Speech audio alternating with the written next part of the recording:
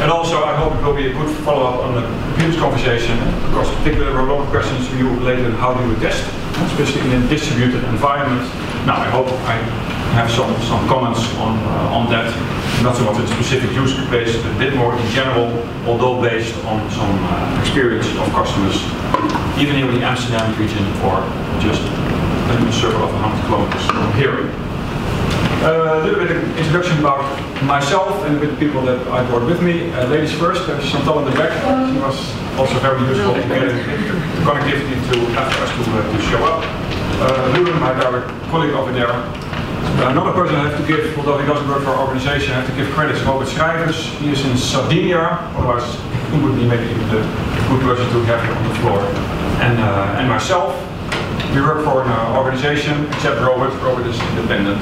He has been a power user of our technology at one of our case studies. But Parasoft is a US firm, and we work for the Dutch Benelux office. We look after the American clubs called the Nordics, but it is Scandinavia and the Netherlands. Okay. Now, a little bit, Parasoft is a software vendor. We do sell licenses, which we do have to buy. Yes, although we invest a lot in our people. No, I mean, in that sense, a classic company. We exist almost 30 years this year. We have a background in parallel computing, that's where the name comes from. But that's none of today, but it stands for parallel software in the past. And since the founding, we've started on building tools to test software. So test automation, which has been a discipline for a long time. We have a background in testing embedded code, so C++, finding memory leaks. Maybe you've heard of a tool called Insure++. That was our cornerstone product, still very valuable, and competed with Purify, Bounce Checker. And those were tools to analyze, to find runtime issues in code, because C is very open in memory management, and therefore mistakes there. But that's, let's say, to give you a piece, that is a bit a type of technology that we have. And we expanded that over the years to go into static code analysis, dynamic code analysis, unit test generation. But the topic of today is a bit more what now we would call API testing. It could be REST API, but there are far more, in that sense, interfaces out there. And so in that sense, people are communicating information already since the last century, in the 80s. So there's a lot of technology out there, called it legacy, and therefore we have developed engines that either play the role of a test engine or a stubbing engine. And the stubbing engine will be the main driver behind the case that I will present. Okay? Now, this is then the last, let's say, more marketing slide. I already do a little bit on the right-hand side, so we have tools to help you build software that gets a lot of attention in the safety critical market, automotive, you name it, the world that you live in, not so much your world. So there are very regulated industries out there. So there is then the boogeyman, and the boogeyman wants to see proof, and then you have to have software to show that you've done homework. And another world, and that's the world that I mostly come from, and this test environment isolation, that's in a way the theme of today. And we would like to do as much test automation to support continuous testing in your Agile and DevOps initiatives. So that's, let's say, the second half, the second business line of the company. Okay? So that's about, so far, the hard marketing. Now, I already picked up, but who is programming something like this? With this I mean let's say, well, not even a monolith, but almost a standalone, maybe a very powerful, maybe a very clever algorithm. But that's often what we don't do anymore. We have, and I looked it up on the website today, for example, Backbase. Are there Backbase people in the room?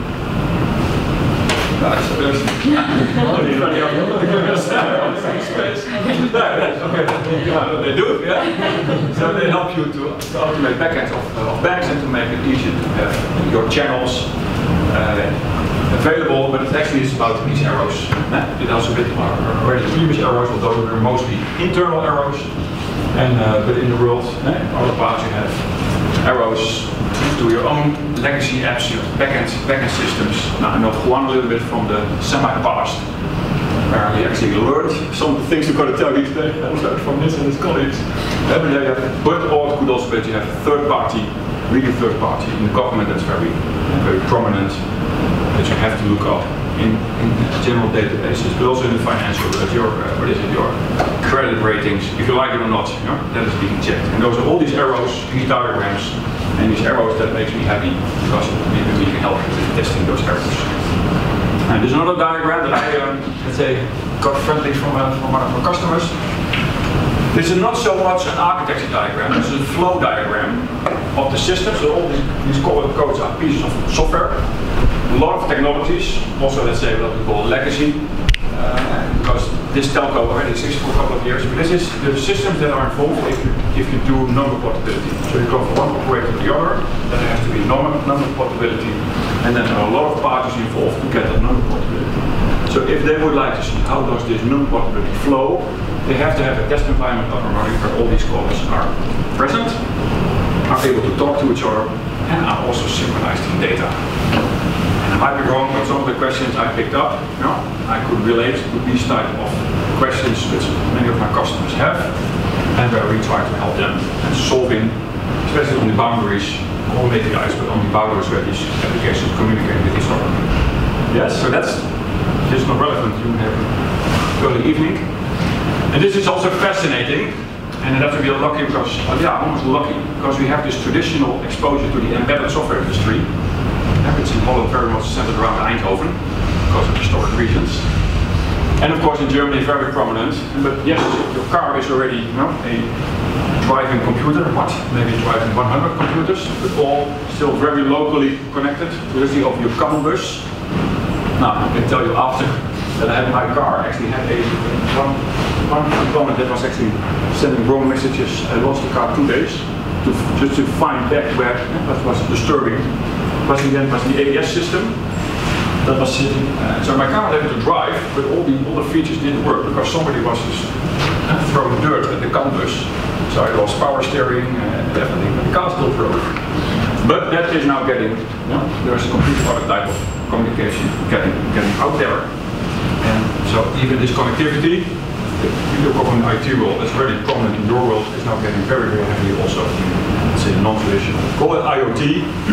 That's how it works, but this in a way is an example of that. There's also places where this technology can be very interesting. And I think somebody in the room will now start to laugh. Because this is how we're going with that. This is a photo of last month, Saturday morning.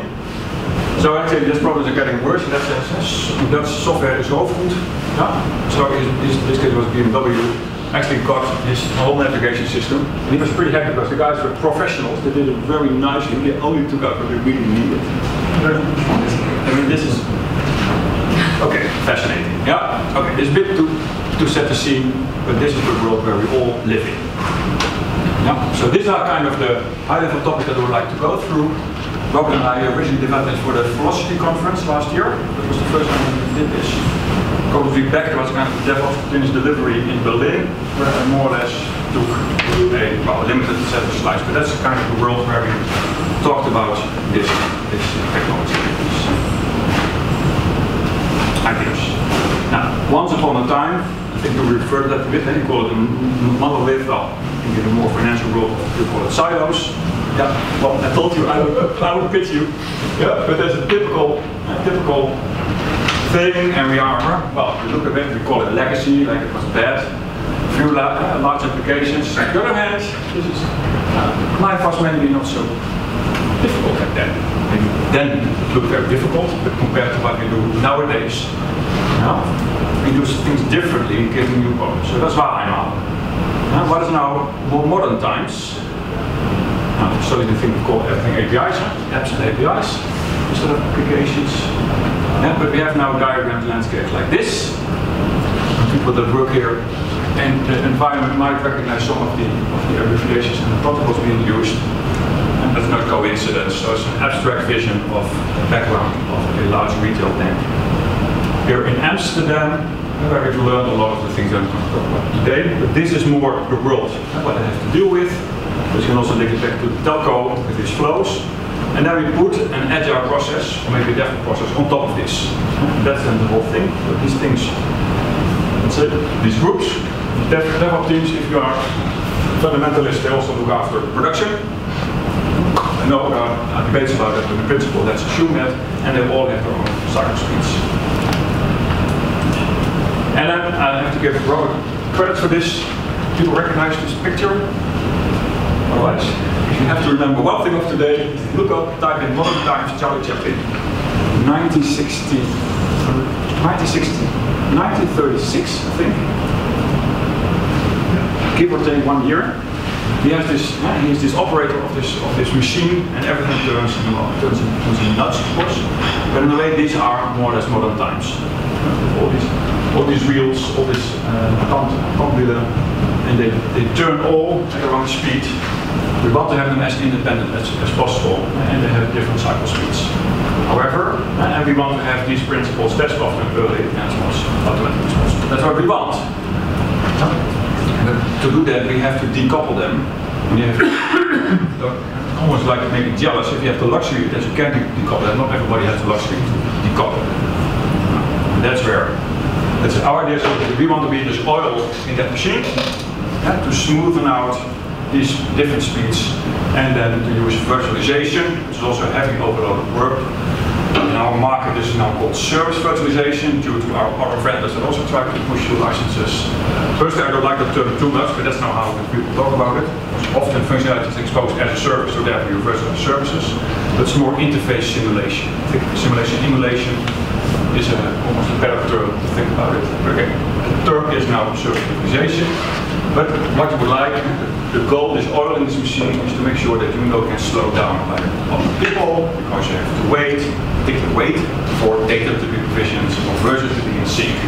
Yeah? Or that you say, well, that it forces you to skip things that you prefer to do early, but you don't do load test because the acceptance test environment was not ready. No? And hopefully you can get better test coverage if you're able to decouple yourself with different. And the remainder, I would like to show you some of these principles in the different test phases that people normally go through. And on the back side, but that was a bit before the audience, we try to collect some, let's say, requirements, what is then required for an engine, we have on this engine, to make sure that they are available to do this in this world. But there are some things that you need to do, because the world is not only rest, and that you have to be able to mimic, otherwise you cannot deliver this promise. It's schematic, how these things look like. We have an application and test, being tested by software from us or from our friends, and then normally go to a backend or multiple backends of your own third party. They are the guys that give you issues, so you want to take them out. That's the whole idea. And you want to take them out in such a way that they are reasonable. Now we'll go to and that they are good simulators for the things that you want to mimic.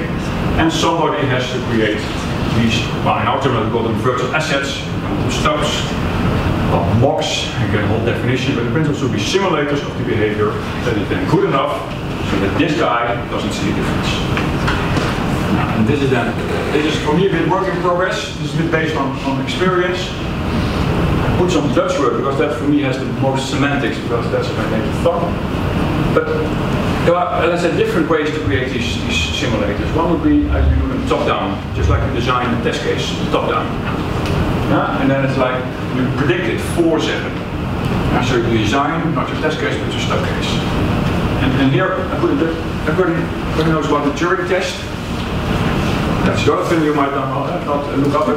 Alan Turing thought, well, how can we make a distinction between artificial intelligence and human? What would be when do we call something intelligent? Okay, there's some debate if this is the right definition, but this definition was if there is an observer, C, that would, through a kind of interface, for example, paper, talks to either a real human or a simulated human, and this person cannot see the difference, that this machine, number A, is therefore intelligent. That was for him the Turing test. And that's a bit what you have here, because we often say we simulate this backend. So when you want to predict that all the questions that we're going to ask it, you stop them. It says the right answer. There you have a risk that you start to over-model, you start to rebuild. For example, in our engine, that's called functionality. But that's one way of approaching things. I don't say it's wrong, but you might come into a problem that you want to predict too much. Now, the other way around, and that's often a demo, people like to see it, then say, well, we do record and play back. Run a regression test, again, real environment, and then we record the traffic, and then we let the stub engine replay it. So it's a bit like a parrot. Napraten. And I'm now getting a bit more fan of this way, and it requires some technology before you can do this. But they say, well, we want to do, let's say, this is the behavior that we want to have from our stub, we do it, let's say, on the fly. Yeah, I don't know the English word, but that's what we call it, influister. You just tell somebody what he needs to say, and then it says it. So on the fly, I'll give you some example later on, but on the fly you provision your stub so he knows the test case, the state that you want to test, and after that you throw it away. Those are a bit, let's say the core ways that you have to create these virtual assets. If you do this wrongly, then we have a lot of infrastructure and it's useless. Because then you test, you don't cover anything. Yeah, but these are, let's say, some core things you have to think about when you talk about this service virtualization and gigs. Now I'd like to go you through some slideware through, well, how would this type of thing work in different phases. Additionally, there are also environments. I think slowly we start to move away from the concept of an environment. You do a certain type of test. It gets a bunch of machines, which you typically call the test environment or the integration environment. I think that's very blurry, also due to techniques like Docker, that is blurry. But let's go through these different testing phases one by one, and where we have seen where service virtualization could help and how it's being used. Okay? So, back to our abstract bank. We are team B, and we are in development. Okay? Now, then we do it on our local machine. It's a bit like your situation, but in this case we don't have the luxury, we can connect to dev. I think that relates. But we do know that B talks to, maybe I went too fast, but talks to two sub-applications N and O. And maybe we do it only over HTTP because that's easy for us to do it locally, then we don't need a TIBCO or a WebSphere, because we don't want a license like them. But we don't need the real infrastructure, but we then keep a light interface because we want to test functionality. And let's say the whole infrastructure part we're going to take later. Yeah, so then you have the simulation engine on the local machine preferable, you do it for your unit testing, so functional testing, and you're fully decoupled. Yeah? Now that's very nice, call it stubbing. Now we go to test, or integration test. Here life gets of course a bit more interesting. Yeah, still B, we do test. And you say, well, within test we also are interested in the connectivity to our neighbors. And I think for me that, by the way, became a rule of thumb. In particular, if you come to these larger landscapes, always deploy the system in the test and its neighbors, and then think about stubbing. Otherwise, if I would really, in an integration environment, would like to have N stubbed out and do a full integration test, I have to do a lot of during test work to get the simulator for N good enough that I keep B and O at C. But that's kind of rule of thumb. Let's take this one and its satellite, and the rest you can consider to stub. But this is then, let's say, the picture that you look at. We now are not on your local laptop anymore, so you get close to what's called a real environment, where there's some kind of pipeline that provisions you the machines to potentially a real data center. So of course it automates the build and deployment of your system. That's cool because that's under your control. And a lot of automation, in my opinion, what I see is focused on that. But we are, what I said earlier, not alone in the world. So somebody has to also deploy NMO. Maybe N has its own little whatever database underneath that also has to be deployed. And then we say, you know what, the rest can't work steps. But then you would like, because you are in a real environment, that also the production pipeline publishes your virtualized engine, puts the right simulators in that to, at least in this setup, gives the right answers when it's being called. And then you run your tests against B. Now, what are some things to consider in this world? You have to choose your cutoff points, and that would mean where you have to take the brackets. It's like with mathematics, at a certain moment you put your brackets, and that defines the scope of your calculation. And here, that's where the expert comes in, so this makes sense. Yes, of course, you deploy your system in the test, that was the goal. Rule of thumb is neighbors, and for the rest you do with the stubbing engine. What is then required for the stubbing engine? Because you do want to have a real integration test, so you will have the real queues involved, you will have TIBCO, MQ, Sonic, whatever you use involved. The queues have to be there. This mapping has to be done automatically. Ridiculous if you have to do still this mapping manually. No? And then, of course, for the engine.